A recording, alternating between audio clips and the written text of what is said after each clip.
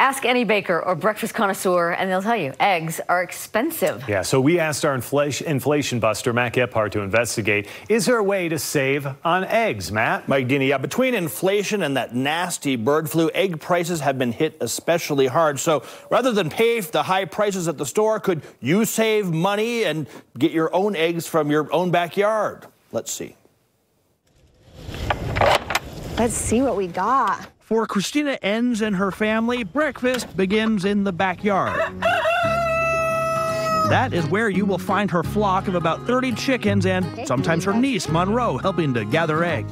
Oh, there you go. Christina has raised chickens pretty much her entire life. I take care of them like I would any other animal. Yep, these are my pets, and they give me food. Like any pet, they can be full of personality. Actually, his name's Fabio because he's kind of high maintenance. They can also be, shall we say, sassy, like this one who'd had just about enough of that city slicker trying to shoot a promo. Easy, easy. Whoop.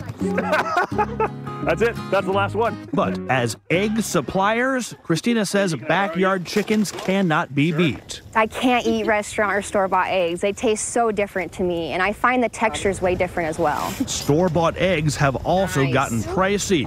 In January of last year, the average cost for 1 dozen eggs was $1.93. A year later, it has soared to $4.82. That's 2.5 times more. With that surge, backyard chickens have become a big thing. Christina actually helps manage a Facebook group for enthusiasts. Just in the last 2 weeks alone, I've added hundreds of members. But will keeping chickens save you money on eggs?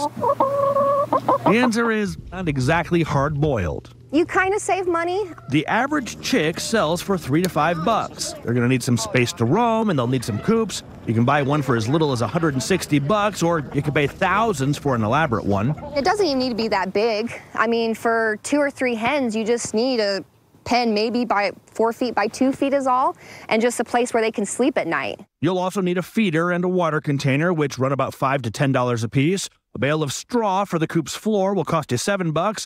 And the feed, a 50-pound bag, costs $20, $25. If you have 2 or 3 hens, that 50-pound bag's going to last you a month. Most hens can lay 1 egg per day, but that's affected by factors like nutrition, health, weather, and predators. I do log mine up every night because I do actually have coyotes out here and raccoons and skunks. If everything goes well, you can expect a hen in its prime to lay up to 250 eggs a year. With 3 hens, that will fill nearly 63 1-dozen cartons. My operation's a little bit bigger, so I kind of break even. But if you're doing a small scale, like 1 or 2 hens in your backyard, then yeah, go for it, because then you're getting eggs every day. I wanted one of these. All right, if the costs and your time are not worth it for you to get your own chickens, there are other ways to get eggs without having to scramble for extra cash. Farms and farmers markets tend to have lower prices. So do warehouse clubs, though you're probably going to have to buy dozens each time.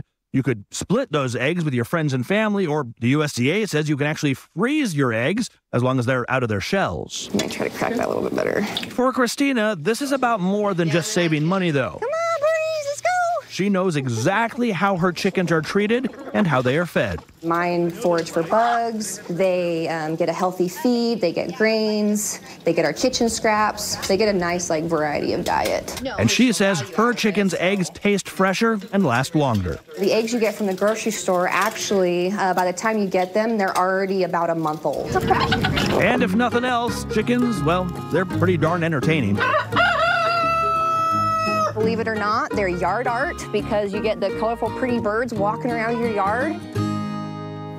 And you know, backyard chicken coops have become so popular, it now has the attention of state lawmakers. Here in Utah, there's a bill being run right now that would exempt backyard egg producers from some of the health department regulations. More people want these things in their backyards.